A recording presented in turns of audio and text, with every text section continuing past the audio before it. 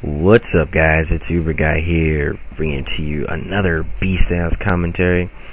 This one is, oh my god, oh so sexy, favorite gun, gold series edition.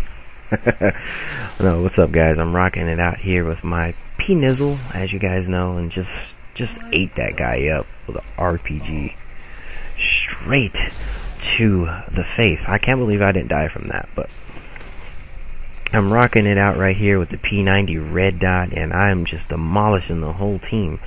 I'm actually not using sleight of hand, which is a surprise.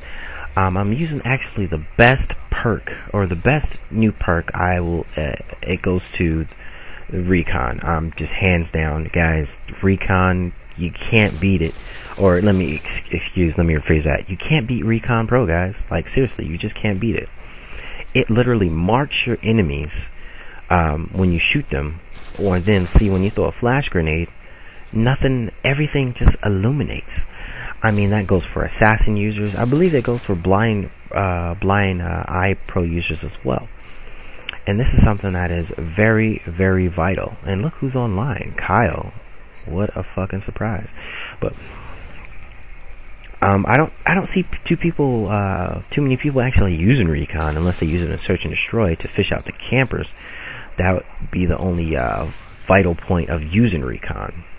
I fell there, but another good point about Recon is when you're playing a team-based objective, you don't have to worry about running out there and risking your life just for a kill that you may or may not get. Because with Recon Pro, it's absolutely different. I mean, you could shoot an enemy, if he escapes around that corner, you could always tell where he is, like this guy. Although I died, he's still on my radar. And then I know somebody killed him, and I know somebody's in a close vicinity because, of course he got shot down. So I throw a couple of fast grenades, and look what I pick up.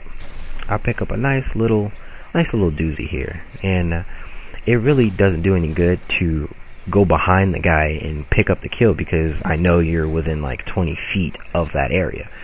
And this is why I love Recon. They just light up like Christmas lights. It's Christmas for me. Yay. And this guy, he must have been really fucking flashed, because he was just laying down. He just gave up like forever. I didn't record this in a live commentary, so that's why you see all this weird ass lag. I'm sorry, guys, it's theater mode. I can't always be recording 100% of the time.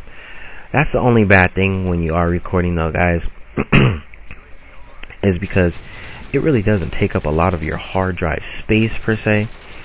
It's just really tedious to run all the way over to your computer and click that record button. I mean, you know how far my computer is away from my couch?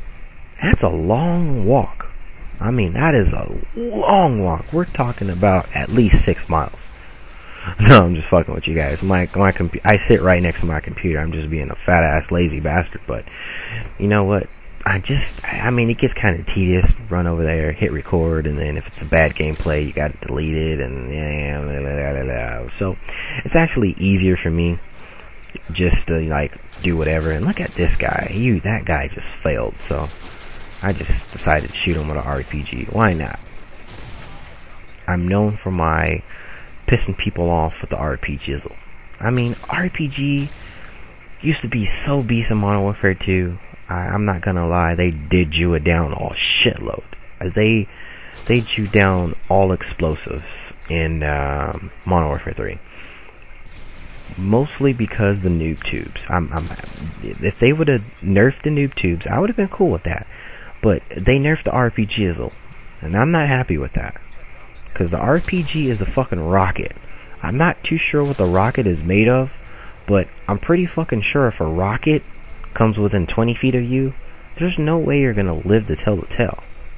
And I could get on the same subject with grenades. COD 4, you had fucking marriedom. That shit was the most annoying shit in the fucking franchise. Serious. You ran around with marriedom, and if you try to turn around and pick up a lucky ass kill, it was not happening, because marriedom blow your ass up.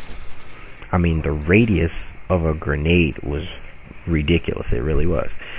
And look at that triple man spray. You guys wish you could do that. You guys wish you could have the accuracy and the skills of a triple man spray. I'm just that beast. Just about it, guys. And this little pansy ass bastard over here is wannabe drop shots. So come around the corner, spray and pray the noob through the wall, and he's just all fucked up. I try to RPG him, and to my surprise, he gets taken out around the corner. So I managed to pick up that guy and wrap up the game winning kill cams with, of course, the one and the only Recon.